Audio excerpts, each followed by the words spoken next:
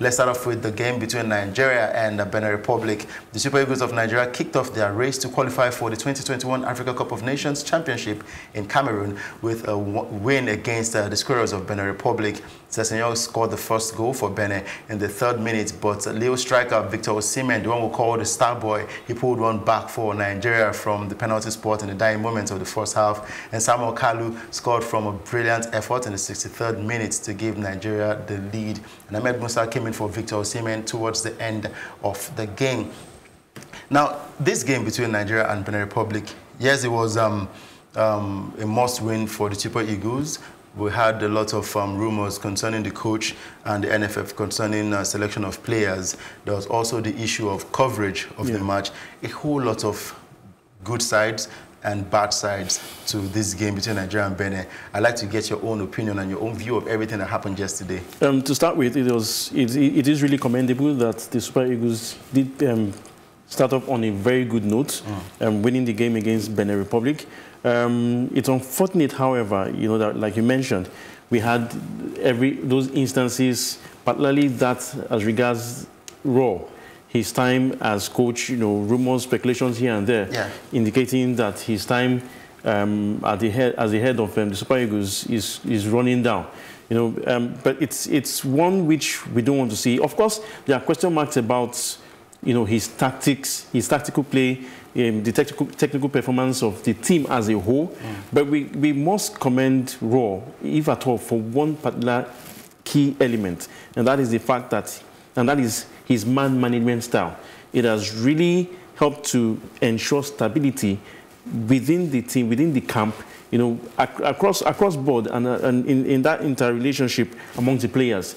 We hardly hear of squabbles or one misunderstanding here and there, like we've seen in recent past. So that is one aspect that has to be commended on the part of Rohr in view of his time as head coach of the Super Eagles. Now, still looking at that game, we can as well talk about the coverage. I mean, if you're going to cover a football match, you know that it's going to be a football match on that particular day. Why not put in your best effort to make sure that you give it the best of coverage? Because yesterday, from what we saw all over Twitter, all over social media, the football fans hammered on the TV station that covered the football match, and it was not good enough. But kudos to them that they even tried to put up a coverage for this match. But was the job even well done? Even at the end of the game, the commentator, that's the major one trending on Twitter now, the commentator said, Super Eagles 2, Nigeria 1. I mean...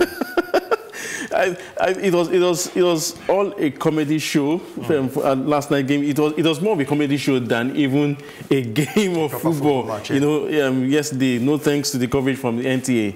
I think the whole setting to this is not just about granting some media right or broadcast right to one major broadcaster, but it's down to the need of structure.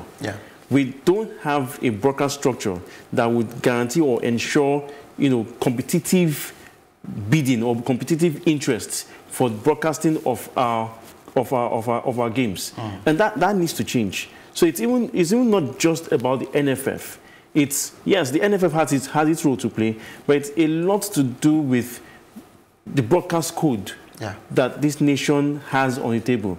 It's dysfunctional, to say the least. It's not helpful. It's not competitive driven.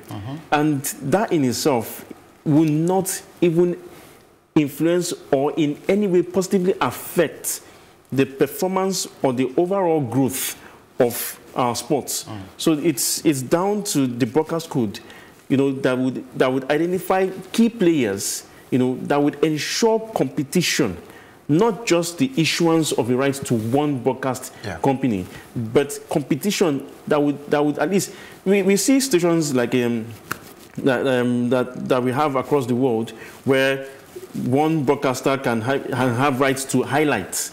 Another broadcaster has rights to the full match. Now, these are things that we want to see happening in our own culture, but we don't have that at the moment, and that is stifling the growth of our sports from the media point of view.